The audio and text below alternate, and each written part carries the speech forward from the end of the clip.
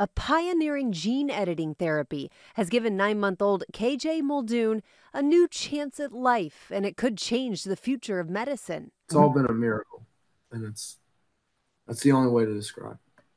KJ was born with a rare disorder that causes dangerous levels of ammonia to build up in the blood, causing brain damage or even death. Unfortunately, about 50% of babies pass away from this disease in the first week of life. Instead of a high-risk traditional treatment, doctors at the Children's Hospital of Philadelphia tried something never done before: customized gene editing.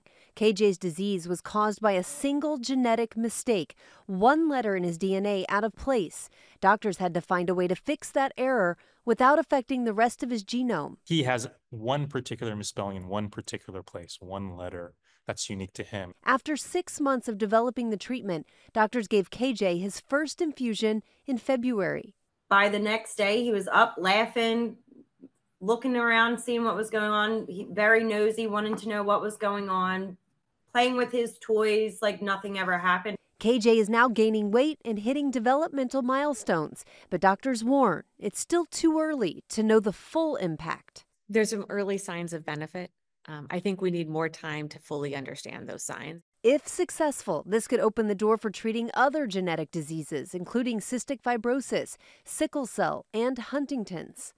And so this is just a first step down a path that I hope will be very long and help many of our patients, where we can really target the underlying cause of their individual diagnoses. Rhiannon Alley, ABC News, New York.